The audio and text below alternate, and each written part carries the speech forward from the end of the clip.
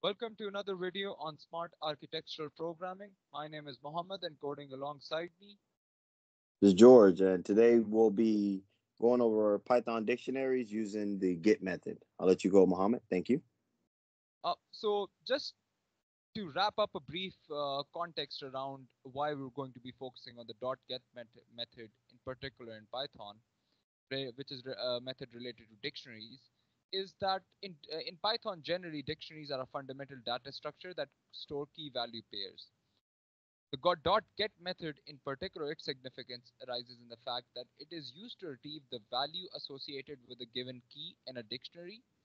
It all at the same time it provides us a way to access dictionary values safely, especially when key may not exist in the dictionary.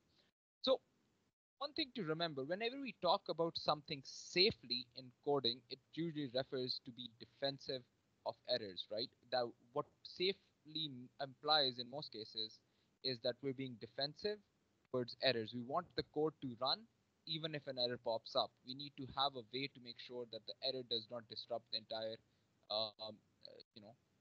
functioning of the code. So that is what .get does for us when we're trying to access values in dictionaries. So in this video, we're going to, as we're explaining a method, we're going to go over three coded examples. But these three coded examples would not be basically different methods of implementation, but rather would be number one would be showing us how to use this method. So it would cover the basic uses of the usage of the .get method. Number two, we'll provide it with a default value so that if a value does not exist, it provides us a single value that we can expect. And number three, we're going to look over and see how it handles missing keys and output related to that. So with that out of the picture, let's move on to the first method, which is the basic usage of the .get method.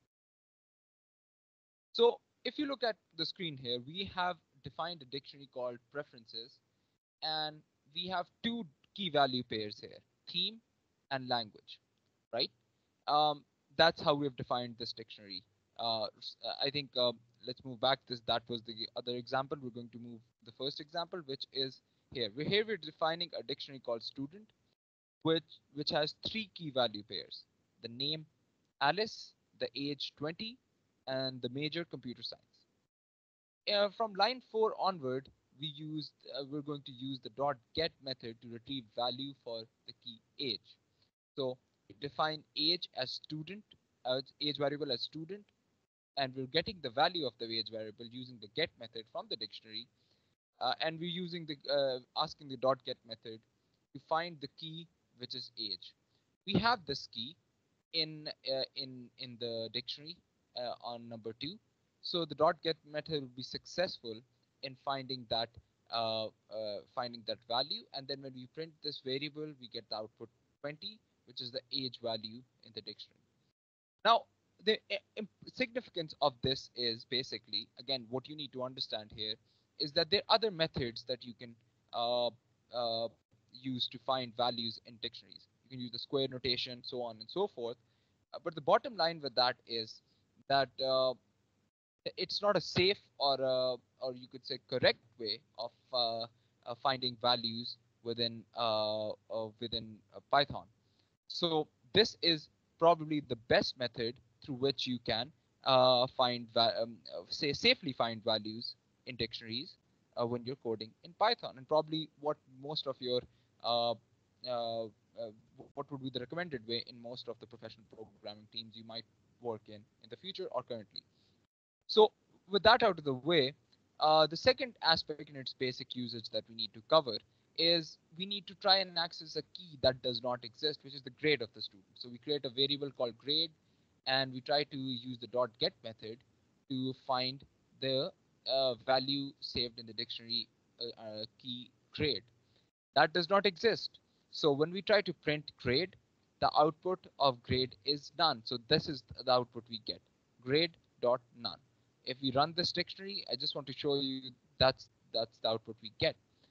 And the none value might not seem significant, but the significance of this is that if we use the square notation, to get a value from dictionary. If nothing is there, there's going to be a key error in Python, and your code would be disrupted, your program would stop, and everything, everything would come to a halt when your program in your program. In most cases, that is what we want to avoid. That's what I mean by safely. So defensively, instead of that notation, um, we're going to use the .get method, which would lead to the fact that we get the none value there. .get method gives you a value even if the key does not exist. This makes sure that even if uh, that particular key does not exist, your program keeps on running without any interruption.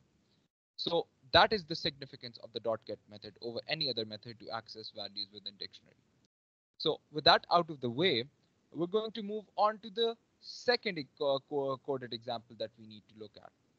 If you look at your screen, basically, this example exemplifies how providing a default value to the .get method would help us in help us further in ways which we could not imagine with the other notation.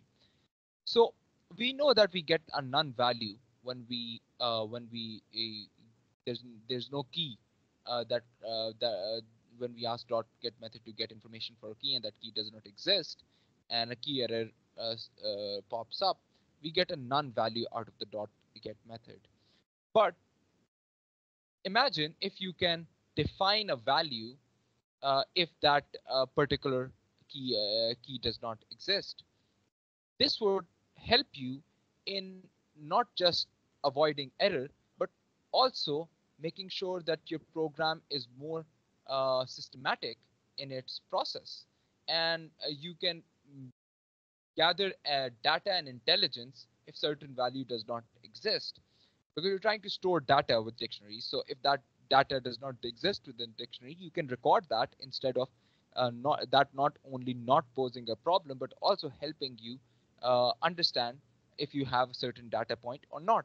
So in this case, if you notice on line 4, I'm not going to over the dictionary we created because that's pretty much self-explanatory on line 2. But on line 5, you'll notice we are trying to get the subject major that a student might be studying under, and we use the .get method and major. A major key does not exist in the dictionary that's defined above.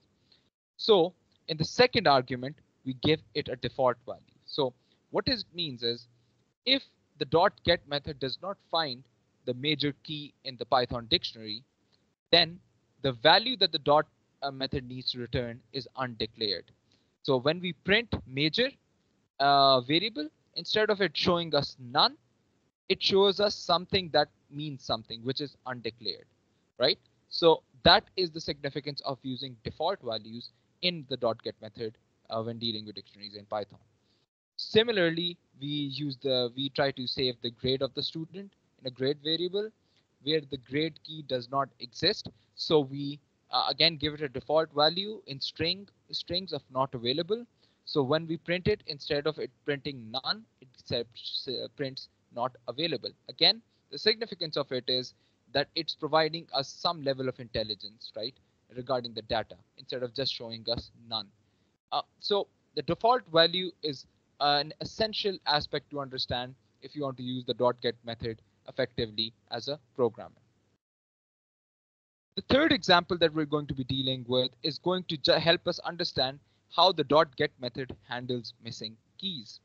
So if you go to the third example here, you'll notice that we've defined a dictionary that I talked about right at the start, right? Then I had to go back to example 1, is that there's a preferences dictionary which defines a theme, which key which has a dark value, and a language key which defines Python as the value. So if we use the .get value for a key that does not exist here, and we set up a default value of 12 pixels, we get the font size as 12 pixels. So, all right. So if you look at this code in particular, you'll understand that this code in particular refers to a case most users would have when you're dealing with an application, or what would be behind an application when you're trying to access that application. An application, when you create an account, stores your preferences when you change the settings of the size, the theme, the dark mode or the white mode, so on and so forth. And those preferences are stored as a form of data point in some way, in most cases as a dictionary. So when you log into your account, your saved preferences are read from that dictionary and applied to your user interface. So let's suppose that you didn't save any preferences. You only saved the theme preference and the language preference, which is Python. And uh, software is very, you could say, systematic and systematic in its approach. That is that it's getting values of the different user interface uh, you know aspects that you see, and in those values it realizes, I don't know what the font size you prefer is. So if you have preferred a font size, let me go back and check if that size is available, right? So it on line 5, you'll see it creates a variable called font size and checks within the preferences dictionary data point, try to get your font size. At the same time, if you haven't stored your font size, it can't just say none, which means you can't see anything on your screen. You'll just the interface with no text, nothing there, right? Because it's running the none value. So to safeguard against the fact that you might not have saved the font value preference, the code base would create a default value, as we talked about the default value earlier, right? A default value to make sure that regardless if there's a preference, they'll put the font size as your preference. But if there's not a preference, the font size is still there and the font still shows up on your screen. So that is 12 pixels. And the font size, when we print that, we get the font size and so on and so forth. Now, the key aspect to understand here is that we talked about default values in the previous example. But here we can understand in particular how missing keys might create massive problems in an application. This is just one example of an account in a website or a platform or application that you're dealing with. And this is a very common application. And if a value is missing, and let alone the program crashing because you did not use the .get method and use some other value to get these values, and when you didn't find that value, key error popped up and your entire program stopped functioning. Supposedly we know better and we didn't do that, right? And we use the .get method. If you use the .get method, you get a none value, right? And that creates another layer, another logical, like not a syntactical or a code-based error, but a logical error in your code. How do you deal with that? This is how you deal with that, like creating default values to make sure there is something to fall back on for the code to work as expected, right? This is why the .get method has such a high importance when you're dealing with getting values from a Python dictionary. I think that's the more important aspect of what we need to discuss in the .get method. Before we sign off from this video, George, would you like to add anything at the end? Nope, I think you covered it. And we'll see you on our next video.